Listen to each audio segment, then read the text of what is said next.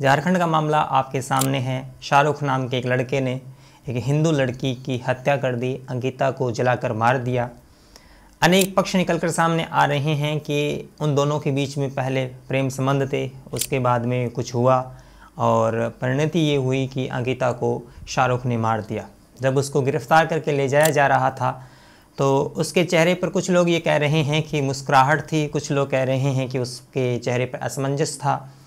और वहाँ की जो ग्राउंड रिपोर्ट्स हैं वो ये कह रही है कि सारा मामला जो कहा जा रहा है कि एक तरफ़ा है, हालांकि एक तरफ़ा नहीं है। दोनों के बीच में 2-3 साल से रिश्ता था, लेकिन क्या हुआ क्या नहीं ये जांच का विषय है। लेकिन कुछ रिपोर्ट्स ये कह रही है कि शाहरुख ने इस बात को स्वीकार कर लिया है कि उसने ही अंकिता को मारा है।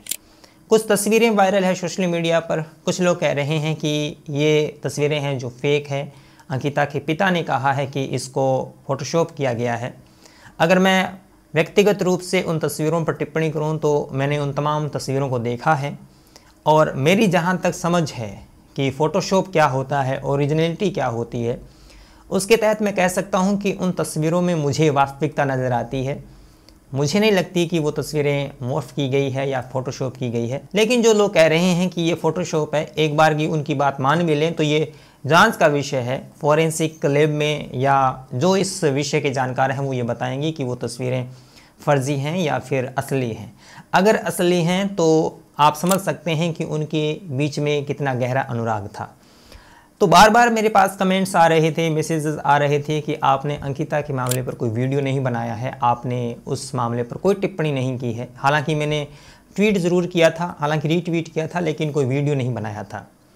इसके पीछे मेरी यह समझ है कि देश भर में ऐसे मामले लगातार होते हैं और ऑनर किलिंग हो, चाहे एक तरफा प्रेम हो, चाहे हिंदू मुसलमान का द्वैत हो, ये तमाम चीज़ें होती रही हैं। और अगर किसी मामले में हिंदू मुसलमान है, सवर्ण दलित है, यानी ये जो टकराहट की स्थितियां पैदा होती है, वहाँ पर मामले की वास्तविकता भले ही कुछ भी हो, लेकिन उसका राजनीतिकरण अवश्य होगा। सोशल मीडिया पर आउटरीच दिखेगा, मीडिया ट्रायल भी शुरू होगा। ये कहकर मैं शाहरुख को बचाने की कोशिश नहीं कर रहा और न ही मैं अंकिता के परिजनों के प्रति कोई द्वेष की भावना रखता हूँ। मुझे उनके प्रति सहानुभूति है।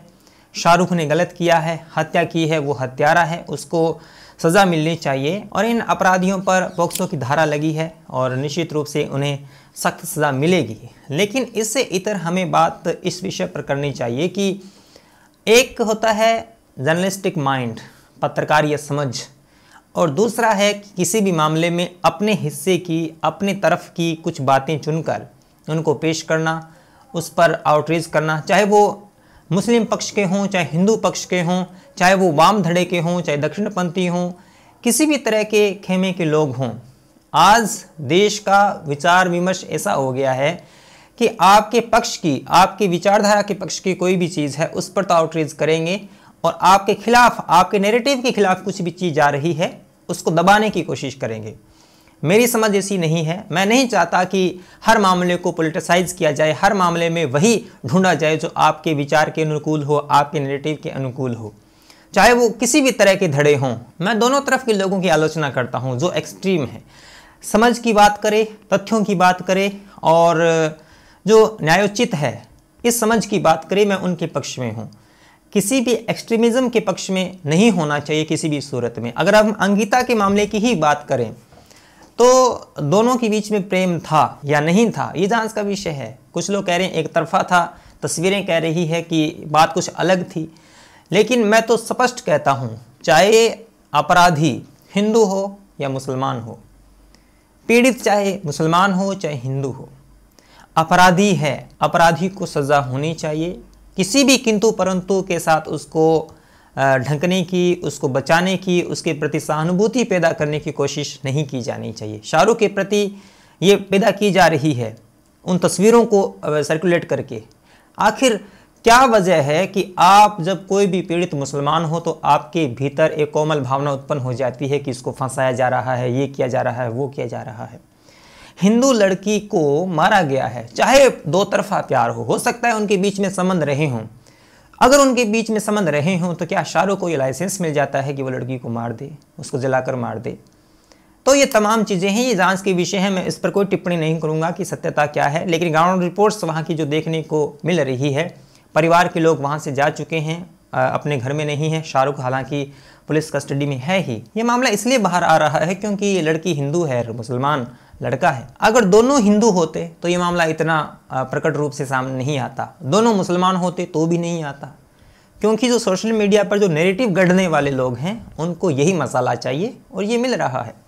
आपने बार बार कहा क्या वीडियो बनाइए, वीडियो बनाइए। क्या वीडियो बनाएं, कितनी बार वीडियो बनाएं? ये घटनाएं निरंतर घट रही है और घटती ही रहेंगी, कहीं कोई गुंजाइश नहीं है, क्योंकि हम प्रयास कर रहे हैं कि ऊपर से इसका इलाज किया जाए, लेकिन समस्या नींव में है, जड़ में है। जड़ की तरफ अगर हम अग्रसर नहीं होंगे, अपने मूल की तरफ हम नहीं झांकेंगे, तब तक इन समस्याओं का कोई भी निराकरण नहीं है। मेरी समझ ये कहती है, मैं कहता हूँ जस्टिस मिले अंकिता को, और जो अपराधी है शाहरुख उसको सज़ा मिले, इसमें कोई किंतु परंतु कोई दो राय नहीं है। मेरी राय आपको कैसी लगी ज़रूर बताएं और इस वीडियो को शेयर कर सकते हैं। अगर आपको मेरा काम पसंद आता है तो आप मुझे पेटीएम, पेपाल, फ़ोनपे पे सपोर्ट कर सकते हैं। मिलेंगे अगले वीडियो पे, तब तक के लिए धन्यवाद।